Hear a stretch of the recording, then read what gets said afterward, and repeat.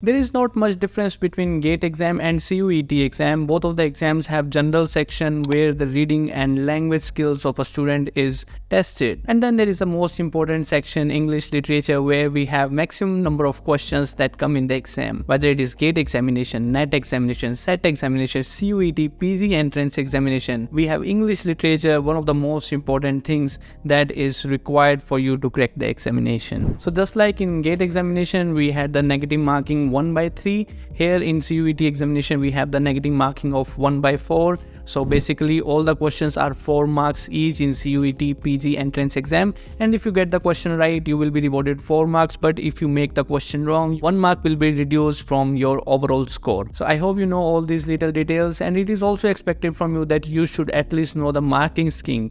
Number of questions if you are serious to crack CUET PG in English literature. And yes, application forms are available on the official website, and this time around universities are enrolling the students based on CUET score. Last date to fill the application form is 19th of April, so do not forget to register yourself for the examination. Now let's talk about the important subjects to begin with so that you can plan ahead and give priority to all those important topics and subjects. But yes, before beginning, you can now crack CUET examination with the help of our study material and personal guidance program. Already a lot of students have subscribed to us for CUET examination. You too can do so by simply visiting the website limitlessliterature.com. Check the link in the description below to know more about it. Now without any further delay, let's quickly get on to this video.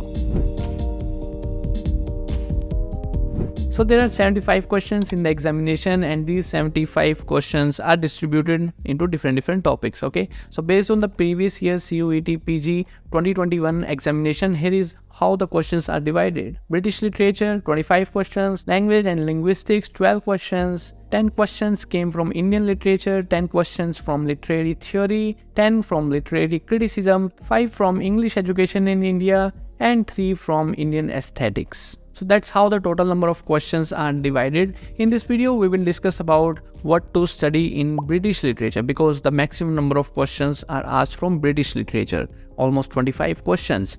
And then we have language and linguistics where 12 questions came. So the most important subject for us are British literature and language and linguistics. But yes, if you want to crack the CUET entrance examination, you have to study all these 7 subjects that I have just mentioned. You may have to add another subject, American literature, into this list, because American literature is also one of the important subjects. So to crack CUET PG entrance, you have to stay good in all the subjects. Okay, it's not like you study British literature and appear for the exam. That will not do the work. You must have average knowledge of all these 8 subjects. So let's discuss about British literature, and we will discuss other subjects in our upcoming videos. So subscribe to the channel to receive updates from Limitless Literature. So as I mentioned, there are 25 questions from British literature.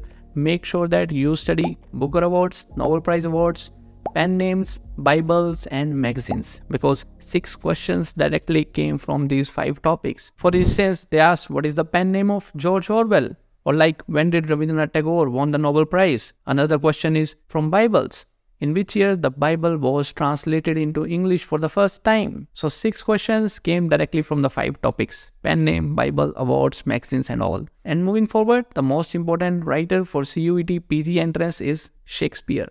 Directly 5 questions came from plays such as Hamlet, King Lear, and they asked to put the chronology of the Shakespeare's plays, to put them in the chronology, which work came first and which work came second.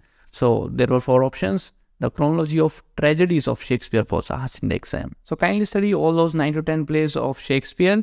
You have to study all the 4 tragedies of Shakespeare, comedies of Shakespeare. You can leave the historical plays because that are not important. But yes, comedies are important, and you may have to study Tempest by Shakespeare, because there was in-depth question from this play where the dialogue was given and the options were given. So the question was in-depth. That's why you have to study this play and other plays, tragedies by Shakespeare, in depth. Okay, so it will take almost a week for you to cover all the plays from Shakespeare, but it will be of great advantage. It will add 5 questions, almost 20 marks in your result or in your scorecard. Almost 10 questions were asked in the British drama. But yes, let's first discuss how the British literature was wholly divided into CUET exam. Beginning with British history, there were 3 questions. British poems, 6 questions. British drama, 10 questions. Miscellaneous, such as awards, pen names, Bibles, etc. 6 questions. So British drama, 10 questions, out of which Shakespeare consists of 5 questions. And the remaining 5 questions were from other dramatists like Christopher Marlowe. There was a question from Dr. Faustus, so you have to study that. And then there were other questions like what is the rhyme scheme of Shakespeare's sonnets, okay? And then what is the rhyme scheme of a Petrarchan sonnet? You have to study all those things. Moving forward to British poems, you have to study all the poems by S.T. Coleridge, metaphysical poets, all the important poems that were asked. Okay, so if you have our British literature poetry booklet in the study material, you can go through those poems. All of them are important. But if you don't have our material, kindly cover at least metaphysical poets, romantic poets, modernism, poets from modernism and postmodernism. Modernism like T.S. Eliot, it is important one. Okay, and most of the questions can be solved through understanding of British literature. If you have studied British literature in chronological sequence, you can solve around 20 questions. So you must remember the years of the ages. When does the age of Chaucer begin? Or when did Romanticism came? Or when is the beginning of Victorian period, modernism or postmodernism? Important event in British literature like Magna Carta, Peasant Revolt, Black Death, Death of Chaucer, birth of Shakespeare, Great Exhibition. So these all are the events that will help you to have a proper understanding of complete British literature.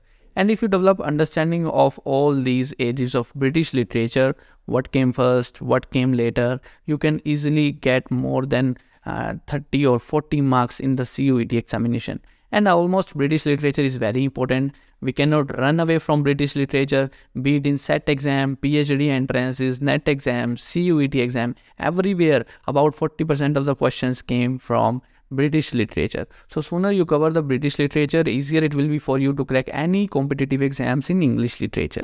I will be uploading more such videos in the upcoming session on this YouTube channel, Limitless Literature. If we get more like to these videos, I will upload the next videos sooner. Okay, so do not forget to subscribe the channel for more such updates. That's it for this video. I will see you in the next one. Thank you.